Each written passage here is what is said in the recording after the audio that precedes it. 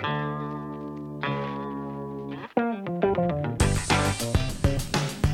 welcome back to Box Delights. In this video we're going to be learning to play the Solitaire variant of PAX Porfiriana.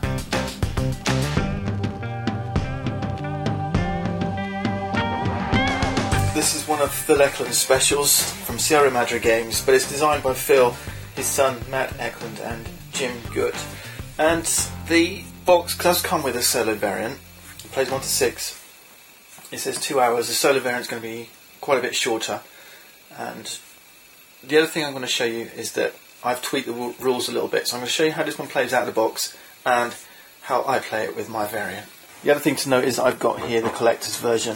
So what you're going to see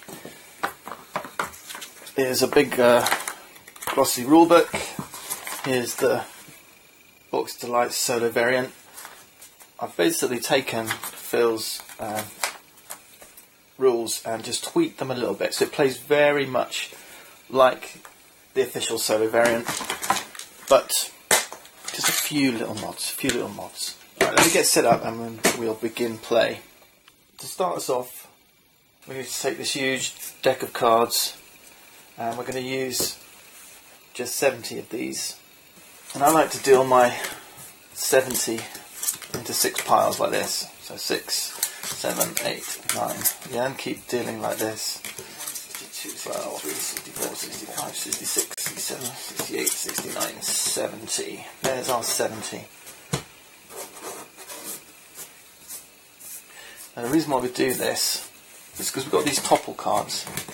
There's 4 of them, and you're going to keep these separate. Okay, they've got the same backs. And these are kind of checkpoints or significant points within the game. So we're going to kind of stack these in the deck, and we're going to put one, we'll give them a good shuffle around. We're going to put one in each of 4 of these decks, and the other 2 decks we're going to combine, and they're going to go on the top. Alright, and we're going to shuffle each of these 4 stacks. And once we've got these 4 shuffled, we're going to stack them to create a play deck. Alright, so we've got 40 cards or thereabouts, a few more, 4 topple cards, and then we've got 1/3 of the deck, 2, 6, 1/3 of the deck on top. And that forms our play deck. We'll put this over here. The other types of cards we're going to need are these 2 public cards. They're just like those cards up there, but they're 2 partners. There's lots of different types of partners. These are people who can come and assist you. There's one called Teddy Roosevelt and one called the Catholic Church. Alright, then we're going to place these to one side. They're public cards because anyone can buy them at any time, but they're rather expensive. And you're going to see this. I mean, the cost here is 18 and 16. And what you're going to see is we're probably going to have around 2 to 10 in our hand, unless we can save up more coins to buy those specifically. Just to put this kind of in context, Theodore Roosevelt, TR, was in office from 1901 till 1909, and we're playing what's called a hacendado, a rich landowner on the borderlands between Mexico and the US. Our aim is to earn enough prestige. This represents the backing of partners and justification perhaps for your cause. The prestige to seize power from Porfirio Diaz. Okay, hence the name PAX Porfiriana, which means the Porfirian peace. It's kind of an ironic term. Diaz ruled Mexico for 33 years until he was overthrown in 1910 via revolution, hence the topple cards. Okay, so our aim is to get enough prestige, enough justification to topple Diaz, and we've got 4 opportunities to do so. We saw those topple cards go in the play deck. Those are our 4 opportunities to topple Diaz. So we've got 6 hacendados to choose from. These are the people we can be, and each one has got their own particular strengths and weaknesses. But kind of representing those 4 pivotal moments in that period of history, there's 3 regimes. There's Pax Porfiriana, the peace of Porfiriana Diaz. There's the US intervention, US troops of jurisdiction. There's martial law, and there's anarchy. Right? We start with the Porfirian peace. Okay, and these are the 4 different ways that we can topple. So if you've got enough loyalty, then we can topple Diaz during the PAX Porfiriana. If we've got enough revolution points, revolution prestige, then during anarchy we can topple. If the regime is martial law, then we need enough command, and then during the UX intervention, you need enough outrage. Okay, outrage at the rule of Diaz to overthrow him. Alright, so this is the basic aim of the game. So let's choose our Hacendado. Well, we can do this randomly. I'm just going to take Boss Shepherd. He's quite simple to play. Choose a colour. I'm going to choose green. White is going to represent Diaz. So in the solo variant, you're taking on Diaz. There's only one Hacendado in the game. When you're playing multiplayer, then each player is racing to overthrow Diaz. Okay, you may not need these, but the white ones, the white cubes, are going to represent Diaz. Now these cubes are probably one of the most difficult things to learn. On their own they don't mean anything, but their meaning is determined by the context in which they're placed. Okay, so at the start of the game, for example, our Hacendado, Boss Shepherd here, gets 2 cubes, right, given by these icons at the top here. Now these, when they're placed in such a way on your Hacendado card, are income. Okay, so these now become income cubes. What that means is at the end of every turn we're going to get 2 income, and we can place cards out into our tableau, and these will get cubes on, and that will generate more income. Right, and what income is going to allow us to do is buy more cards. Boss starts with an additional 3 gold. Now in the solo game you start with 4 gold. Coming with the game are these white counters to be used as gold, but I've already substituted in some poker chips, so each one of these represents 1 gold token. So everyone starts with 4, and then Boss's ability, Shepherd's ability, is he starts with an extra 3. The other thing I'm going to use is one of these little player reference sheets. These are printed off BGG in the file section. Right, so these don't come with the game.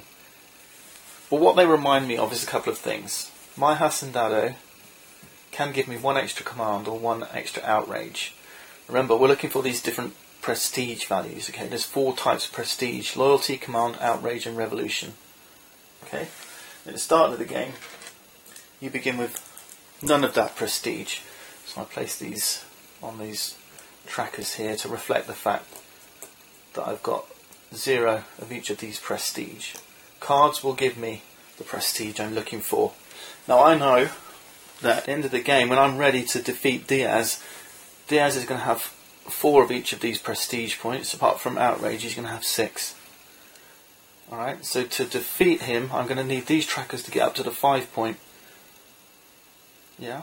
Now there are ways of knocking down his 4, and we'll see that when we get there. But the basic rule is we need 5 to beat Diaz, or 7 to beat on the outrage track. So that's what we're looking for. We're looking to earn cards to give us that number of prestige, enough prestige to topple Diaz. I'm going to put one of these cards aside for Diaz as well. I keep meaning to make a generic Diaz one, but I'm just using one of the other Hacendados and recording the fact that he's going to start with 0s as well. And remember, when we come to topple him, he's going to get the support of what's called the tripartite. Diaz is going to bring 2 prestige points, and his vice president 2 prestige points. The third is, in my solo variant, I'm calling that third Great Britain. Okay, the Great Britain are bringing 2 outrage. Okay, so 2 from Diaz, 2 from his vice president, that's 4 on each, and then an extra 2 outrage from Great Britain, hence those values that we're heading for. And that's the tripartite. During the game, he's going to track these in just the same way as we do. It's only when we try to topple him he's going to get those bonuses. Now the other thing that the solo variant asks you to bring to the table is a 6-sided dice. Now we don't get this with the game, you have to find your own. But my variant, and I'll show you why once we get started, asks for 2d6. These other discs that you see over here, these counters that do come with the game, the red ones represent unrest in your tableau of cards, your settlements that you're going to get. We call them enterprises. And then the blue ones, well, they can be dual purpose, representing 10 gold, or, and the way we're going to use them, because we've got our poker chips representing our gold, the way we're going to use them is to represent when your hacendado is in jail, because you can be jailed for the bad behaviour. Okay, to get us cracking, we're going to fill up these markets. There's 2 markets, there's just a top row and a bottom row. And for the start of the game, we're going to fill them up. I'm just going to fill from left to right, top to bottom. That's it, that's our 12 starting market cards. Okay, these are the things that we can buy and put in our tableau. And remember, we're looking for those prestige points. There's a few things out here in the market that are going to give us those prestige points we're looking for. So for example, up here, they're all oval shaped. Okay, this one here, this water project, this one gives us a loyalty prestige. This one here is going to give an outrage prestige. Okay, these troops here give you command. The numbers you see in the top right, these are the costs to play these cards, and these numbers you see on the market is the cost to buy those cards. Okay, so you buy them, put them in your hand, and then to play them to your tableau you pay the cost that you see in the top right. Not everything has a cost. But what you're looking for, like I said, is 2 things really. You want to get an engine going here, where you're building up an economy that you can earn income from, and get enough prestige points on these things to push up these tracks so you can ultimately topple Diaz and win the game. Setup's done now, we're ready to get going, and it always starts with you as first player, and the rules are actually simple. You do 3 actions, then discard any headline cards that sit down here, we'll talk about that when we get there. We restore the market, so if we've bought stuff, everything shuffles down, and then we redraw to fill the gaps. Okay, so these expensive cards become cheaper. Then you take your income, and then that's your turnover. Right, so it's real simple, but it's those 3 actions, obviously, that are the guts of the game, if you like. On the reverse of the player aid, it tells you what each of those different actions you can do. Let's think about what we want to try and achieve. As an opening strategy, we're going to concentrate on command and outrage in line with what our hacendado is good at. He's going to give us a bonus 1 on one of those things. Okay. Command is one of the hardest ones. There's fewer command cards in the market, but if I take a look at the market right now, I can see there is one up here, some troops that give command. So I've got my eye on that. So why don't we take that as our action? We've got 3 actions, remember. Buying a market card costs 1 action. So we can take this thing. It's in the 4 spot, so it's going to cost us 4 gold. Well, that gives us a good head start. Now this goes to our hand. Okay, this doesn't get put into play. We don't have that command yet. Now the thing about troops is they get played on an enterprise. They defend or attack an enterprise. They defend an enterprise in your tableau or attack an enterprise in your opponent's tableau. Yes, Diaz in the solo game will be putting enterprises out into his own tableau that we can then attack. Alright, so this is in my hand. So we might want to think about grabbing an enterprise as well to put it in. Enterprises are easy to recognise. They're these kind of white and brown cards. Okay, and they each have an income in the top left, these orange cubes that you see. And there's another one down here that's quite expensive at the moment, it's 16. But this one looks quite achievable, attainable. It only costs 2 at the moment. Right, and I happen to have 3 gold left. The benefit of this one up here though is that it also gives me a loyalty bonus. But it's going to cost me quite a lot to put these into play. This one's going to cost 7 to put into play, and this one's going to cost 9 to put into play. So we've got to consider that too. So I've got my troops. They can't do anything yet until I can buy an enterprise, play an enterprise, and then put my troops in that enterprise. Now of course the other option is that Diaz may buy one of these enterprises, put it into play, and I can attack it with my troops. Right? So I'm going to go with that plan. Because the other thing is, I've already bought 1 card from the market, and that costs 1 action. Remember, you get 3 actions a turn. But if you want to buy a second card from the market, then that's actually going to cost you 2 actions. So that's going to take up my whole my whole turn. So let's think about what else I can do. Sometimes you want to grab stuff because you don't want Diaz to get it. So I'm going to grab one of these free ones. Yeah, I'm going to grab this one here. This is a partner card. Okay, and this just happens to be one that can be played one of two ways up. And the good thing about these partners is, again, they go to your tableau, but they're not like enterprises. They're not going to give you income, but they do give you prestige. Okay, and sometimes they have a special ability as well. And when you look at these cards, you'll find, you know, that the Eklunds have done a lot of research. I know this is one of Phil's specialities, is understanding his theme. So, you know, you can spend quite a lot of time reading the text and understanding, you know, what these real events meant in the context of the history around the game. Okay, this is a good one because it can be played as a rebel newspaper partner. Remember, these partners are people that are supporting you in your bid to topple Diaz. So you can either play it this way up for revolution, at a cost of 5, or you can play it this way up to give you outrage at a cost of 7. Okay, so, you know, I've already said that I'm going to go outrage or command, so I'm going to grab this one, and it's free, but it will cost me 2 actions. And of course this is just going to go to my hand for now. Okay, and that's it. I've used up my actions. So then we look in the final market column, which is this one. If there's any headline cards, this is a headline, remember these newspaper headlines, then we would play it. There's none there at the moment. We restore the market, so everything shuffles down, everything gets cheaper, and then we fill from left to right, top to bottom. Now the rules do suggest that you place these in face down so that you can't kind of look at it and then decide where to put it, but I always choose to go left to right, top to bottom, because it then saves you having to do that. We've got a copper mine, an enterprise, another headline. Okay, these headlines are like immediate effects that come into play. We'll see one very shortly. Next part of our turn then is restore the market, take our income. So all we do here is count our cubes. So at the moment we've just got the 2 income from our hacendado. So 2 income ready for next turn. Just before we take Diaz's turn though, let me tell you about one of the other actions that you can take. One of the actions you can take is called speculate.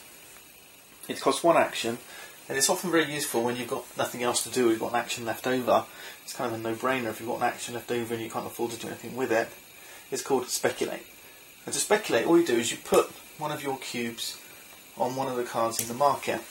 And obviously this is going to shuffle down with your card, with your cube, you know, as the market progresses, until somebody buys that card or it drops off the end. Now the good thing about these speculates is, if someone buys this card, Diaz buys it in the solo game, if Diaz buys this, you take your cube back and you take the income from it. Okay, so if Diaz pays 16, take this one, you're going to take 16 from the bank and put it in your play area. Okay. Now obviously as time passes this is going to go down, so the return will be lower if they do take that card. But in the multiplayer game, you see, if you put it up here, no one's going to buy that, because they're going to give you 16 gold, which is going to give you a huge advantage. But you might be more willing to speculate on some of these lower cost cards. It's more likely that someone's going to buy this for 2 or 1 or even one of the free ones. But you're not going to want to put it there because you'll get 0 gold if someone does take it, right? It doesn't make any sense. This explains one of the changes that I've made to the rules, and this is kind of really the only, you know, significant change I've made to the out-of-the-box solo rules. Let's assume I did speculate. I haven't, because I didn't have any actions left, so we'll take it back. But assume there's a cube there sitting on the number 8 spot, or even the 16. Because on Diaz's turn, this is where the dice comes into play, right? So what the rules tell you is, when you're playing for Diaz, he's going to pick a card from the top row of the market, and you roll a d6. In this case it's a 6, so he's going to take 1, 2, 3, 4, 5, 6. He's going to take the 6th card. Okay? Now what that means is, each of these cards has a 1 in 6 chance of being chosen. So putting my counter up here on the 16 is a bit of a no-brainer, because there's a good, you know, there's an equal chance that he'll take the 16 as there will be taking the 0 or the 1. That's a pretty good rate of return. Right, it might trickle down and over time, but if I keep putting speculate actions on the 16, at some point it's going to pay off. So this is where I've just changed things up slightly, and I'm saying let's use 2d6, and instead of being 1, 2, 3, 4, 5, 6, now we've got 2 to 12, right, with 7 being the most frequent recurring one. So what I'm saying is if you roll a 7, I'll maybe these little tokens to remind me, he takes the first one. Okay, if he rolls a 6 or an 8, he takes the second one, a 5 or a 9, the third, and so on. So now this spot at the end here, rather than being a 1 in 6, is a 1 in 18. So the rate of return is not quite so good. Obviously the most frequent is going to be the ones in the 1 and 2 spot, the 6 and 8, 5 and 9. They're going to come up 50% of the time.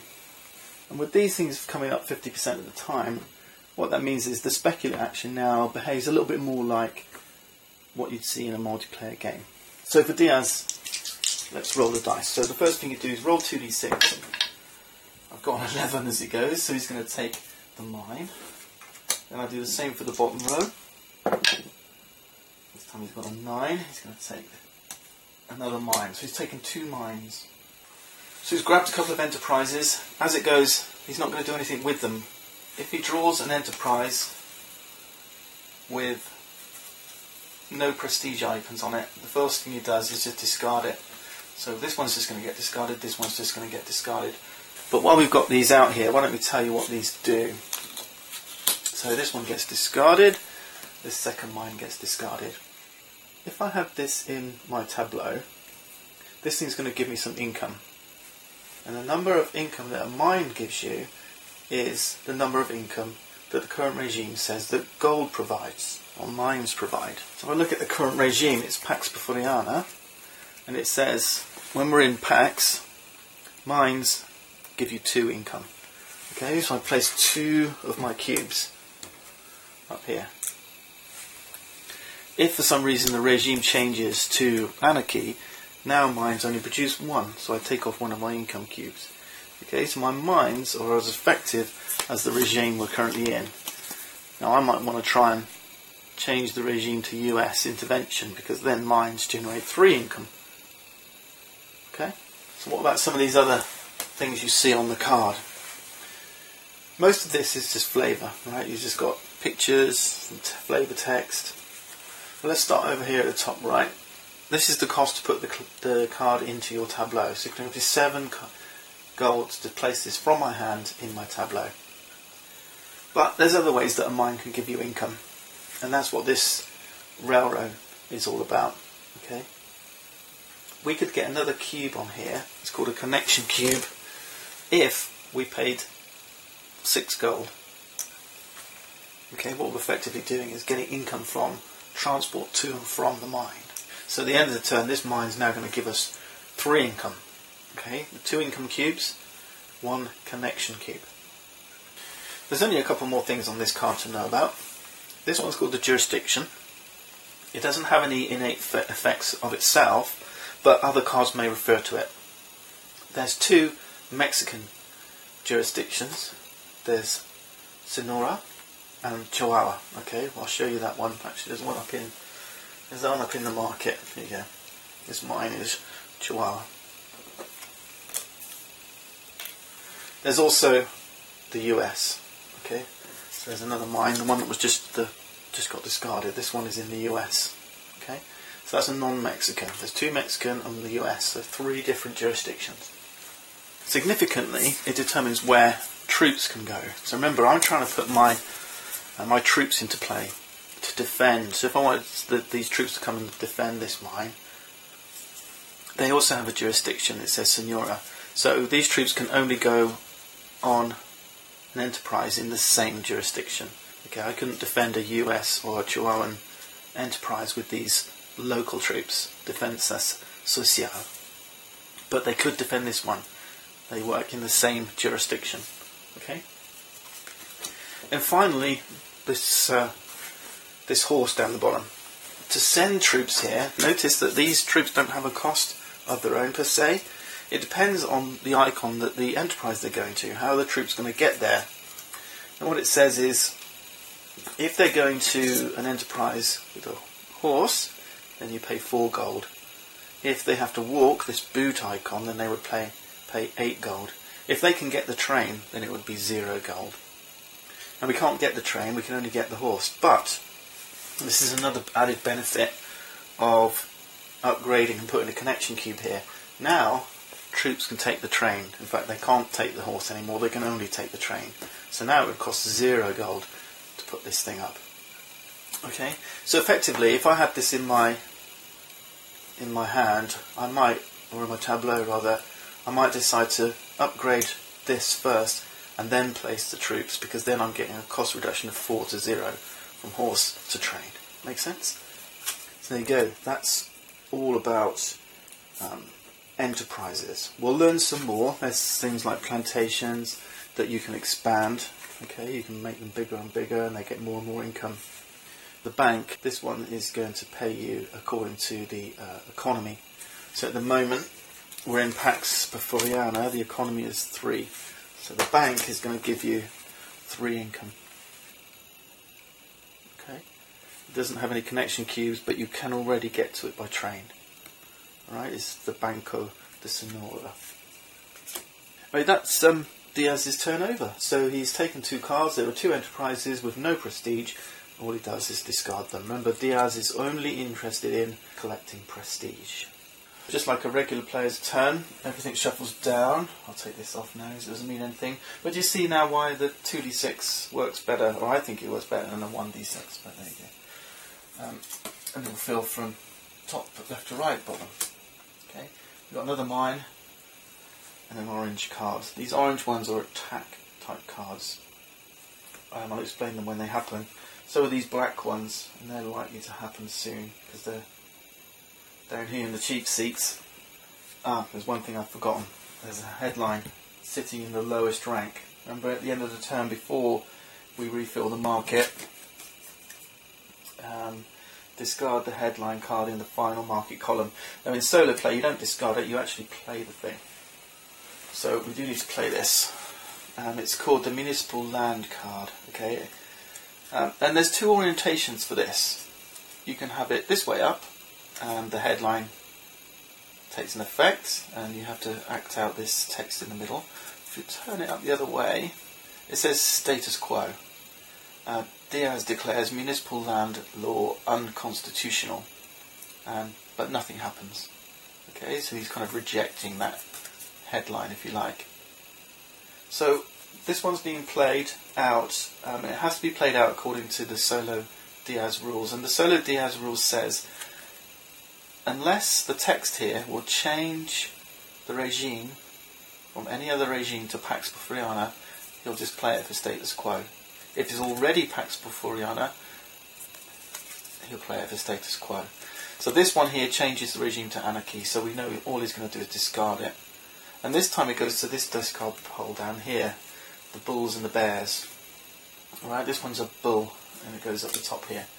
If we get 2 headline cards with bears in them, then we enter a depression. We're okay at the moment, we've got a bullish market as opposed to the bear. Okay, so this all shuffles down. This card should have gone here. So 2 spots, and then we get this mine here. Another mine, goodness, we don't often see this many mines at once. Now remember, I was kind of hoping he'd play an enterprise with a prestige, so that I could then go invade it. I was kind of hoping he'd take the bank. So I'm not going to take this, I'm still going to hope he takes the bank. It does give him 1 loyalty, but at least it means I can send my troops there, and that will give me 1 command. It is a seigneuragist jurisdiction, so I'm going to stick with that plan. I could put my partner in play, but I've only got 5 gold, so I'm still a little bit short. And I quite like this partner up here that gives outrage. And I'd quite like to take this Agido system lawsuit out of play. That also gives outrage. I'm going to take this guy, this US spy. It costs 1. put this in my hand. Now I could play that. That's one action because I've got 4 gold left. It gives Diaz an additional loyalty during toppling. Now that's only useful if you're playing PvP. If somebody else is trying to topple Diaz using loyalty, you can kind of come to Diaz's defense, if you like. You can remain loyal to him and stop that opponent winning. But more useful, it says, if in play I can discard this to cancel any black or orange card just played. So I can cancel one of these attacking type cards. But in the moment I'm not going to put it into play. It does cost 4 gold, so I could, and it will give me 1 outrage that I'm looking for. But my gold is more valuable to me in my hand right now. Okay, so tactically, we're not worried about getting them down just yet. The longer this partner's out here, the more prone he is to things like assassination. There's so many good stuff. So much good stuff in this game. Anyway, I'm going to keep that in my hands, and instead I'm going to take a card for 0. That's going to cost me 2 actions. I want to keep that one out there in case Diaz buys it. I'm going to take this one down here. Mormon Lumber doesn't do very much. So I'm going to take this, and then next time I'm going to show you a new type of action. Okay, that's my 2 actions done. Everything shuffles down. Let's refill the market and let Diaz take his turn. So you can see things do trot along quite quickly in PAX Porfiriana. Let's roll for Diaz, see what he does. 7, so yeah, he's going to take the card that we hoped he would, and it's an Enterprise with a prestige icon. He's going to put that into play. And then from the bottom row, we've also rolled a 7. So let's put this this Enterprise out first. Diaz doesn't have any gold, he doesn't have to pay anything, he doesn't have a hand, so he doesn't go to his hand. No, if it's got a prestige icon, it goes straight into his tableau. It doesn't give him income, he doesn't have income, he doesn't have cubes, he doesn't have gold. Alright, these cubes are only going to be used in case he sends troops and steals cubes from us. Alright, put them up to the side for now. Okay, so that Enterprise goes in, that gives him 1 loyalty, so we tick that up 1 spot. And now we play the black card, which unfortunately this has worked out really badly for us. Okay, and I'll show you why. I wanted that there so I could send my troops there. I didn't anticipate this card getting picked up. This is the Huido system. It says nationalize a Mexican enterprise. X is the number of unrest on the enterprise. There aren't any enterprises with unrest. We'll show you that when they happen. That's when you attack them with troops. So if he played this against me, he would be stealing some of my money. Okay. Now I don't have any enterprises in play. If I did, let's assume I had one in play, right? Let's say we had this water project in play. What he would do, what does nationalize mean? This is a Mexican enterprise because it's in the Senora jurisdiction. Nationalizing an enterprise means discarding it, getting rid of it. Okay, it's no longer part of my my empire, my land ownership. All right, I used to own this dam, the Rio Yaqui Dam. Now Diaz has nationalised and said, no, I'm having it. It effectively just gets discarded. Okay, no use to anyone anymore. When that happens, when one of these black cards has an effect on an enterprise or whatever else is the target of its attack, notice it's got this prestige icon, it's upside down, it gives outrage. Basically, what we're saying is, right, he's stolen one of your enterprises and said this is now nationalised. Okay, it's part of, I own it now, Diaz says, not you. Well, that only supports your cause, okay? The people are outraged, they're like, hey, this you built up this power plant. Okay, so you get what we call a grudge pile next to your hacendado. It's cards that are played upside down just for their prestige. So imagine you're playing this player versus player. Yes, you've knocked out somebody's enterprise, but in compensation we now have a little bit more outrage. Okay, so we could push this thing up 1 spot. Well, we didn't have an enterprise, but in the solo game, in fact in the multiplayer game, you can do this too. You can do what's called a straw man action. If we don't have any enterprises that this thing can attack, but Diaz does have one of his own. Okay, he can actually play this on himself, and you can do this playing multiplayer too. You can play this on your own enterprises. Diaz will say, right, I'm nationalising, and he's going to do this now because this is a Mexican enterprise. He's going to nationalise the Banco de Sonora and give himself the one outrage. Crazy, huh? But he's going to give himself the one outrage. Okay, this goes in Diaz's grudge pile, and this gets discarded, and that means I can't send my troops there. Okay, so he's done a number on me. He's played an enterprise, he's then nationalised it, stopping me sending my troops there. He may have lost his one loyalty, but he's increased his outrage. That just makes my job a little bit harder. Remember, my target was 7 outrage. Now my target is 8. And this is where you'll love the solo game, because it's so unexpected, the things that can happen. You know, there's stuff that he does that really messes with your plans. Now it could have been, you see, that I'd seen that Ahuida, that black card, and I could have grabbed it myself to stop him playing it against himself, but I missed it. I missed that trick. I went for Mormon lumber instead, which does nothing. But there you go, I was being greedy. I didn't want to spend the gold. The turn comes back to me now. And I'll show you what my plan was. And it's one of these actions.